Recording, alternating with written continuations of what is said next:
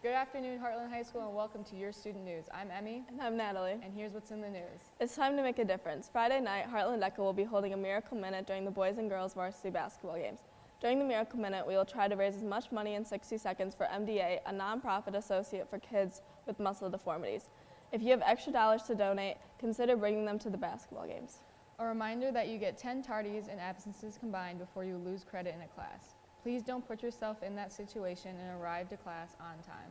There will be a mandatory meeting for all current NHS members on Thursday, January 13th after school in the Media Center. For questions, see Mrs. Quinn in room 332. Peer tutoring will now resume starting tomorrow. If you need help in a class, head to the Media Center Tuesdays and Thursdays at 2:30 to 3:30 to get help. Students, a reminder that no hats or hoods are allowed in the building. This includes winter hats and beanies. Students, a reminder to pick up after yourselves at lunch. This is still a problem and needs to be fixed as soon as possible.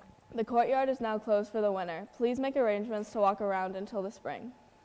If you park at Springer, please press the crosswalk button so oncoming traffic can see you. Also, please make sure you're not walking through people's yards on the way to school. Now for sports.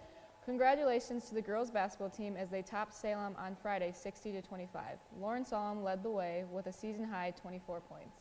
All girls interested in softball, there will be a short meeting after school tomorrow in room 301. We will discuss off-season workouts and trials dates.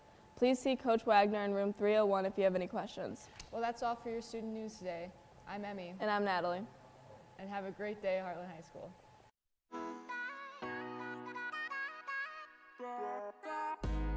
Her body's gone like September. She burns through the night like